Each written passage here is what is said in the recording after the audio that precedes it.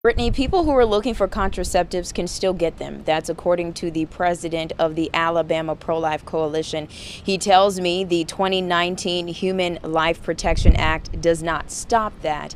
In fact, the Women's Center in Tuscaloosa, that's all they can offer right now because they're not allowed to give abortions anymore.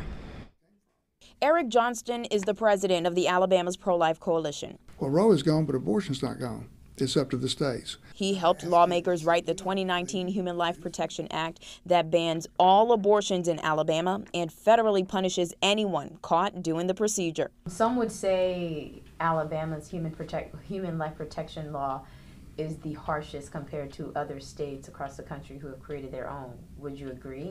I don't think I would use that adverb. Johnston says strict is more of an appropriate word because only women whose lives are at risk are eligible for an abortion. This does not include women who are raped or get pregnant by a family member. So if you put a rape and incest on the statute, exception on the statute, then what that does is it violates the Alabama Constitution, which says you can't do that. Receiving contraceptives is the one thing the law doesn't fight. It does not affect in vitro fertilization.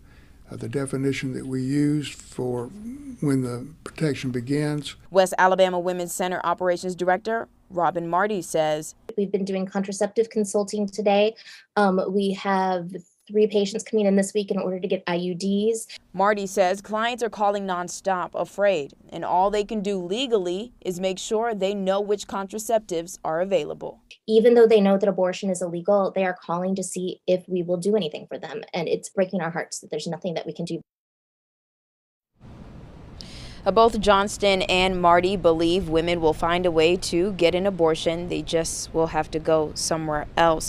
Now, the center is only allowed to give a list of where those clinics are. That is the only legal thing they can do right now because it is public information, but they cannot set up appointments for these patients. Live in Birmingham, I'm Magdala Lusant, WVTM 13.